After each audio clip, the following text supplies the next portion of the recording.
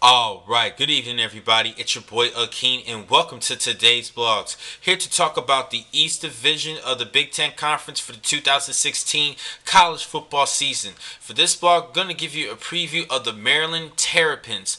Now last season, Randy Edsall had a terrible year as head coach. His last year was actually fired, leading the team to just a 3-9 overall record. I think things are going to turn things around with new head coach DJ Durgin. I think he has pretty good ideas, and he's been doing a pretty decent job as far as the recruitment process. And they did pick up a great transfer at running back in Trey Edmonds coming from Virginia Tech.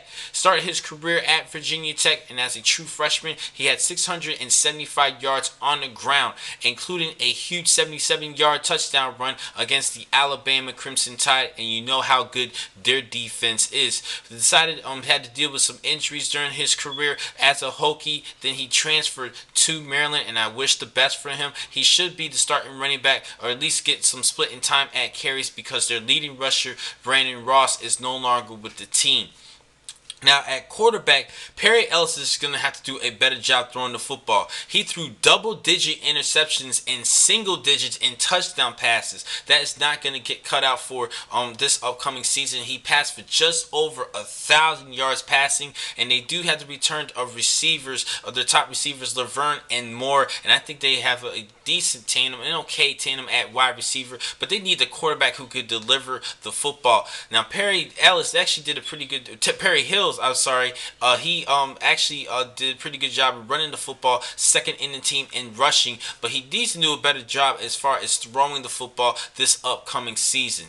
Now, the true story is on the defensive side for Maryland, and they have a stud at cornerback in Will Likely. He was a first team All Big Ten performer as a return specialist and second team as a cornerback. During his career, he had 26 pass breakups thus far, and he could have actually came out for the 2017 NFL draft due to a poor record last season, but he did decide to stay for another season, and he has an opportunity to raise his draft status as one of the premier cornerbacks entering the 2017 NFL draft. Now, he is undersized a little bit, very much at 6 foot, at 5'7", 168 pounds. Yes, he is undersized, but he definitely has great technique to close into the football. That is a major concern. At first, you actually probably see him as a second round pick, but because of that height, I really see him as a fourth round selection. Now, other than Will Likely, there's not that many like really big key players as big as Likely, but he is the true story of this Maryland Terrapin team. He is the best overall player, the most versatile player. He's going to be used as a return specialist, maybe sometimes on offense, but definitely on first team defense.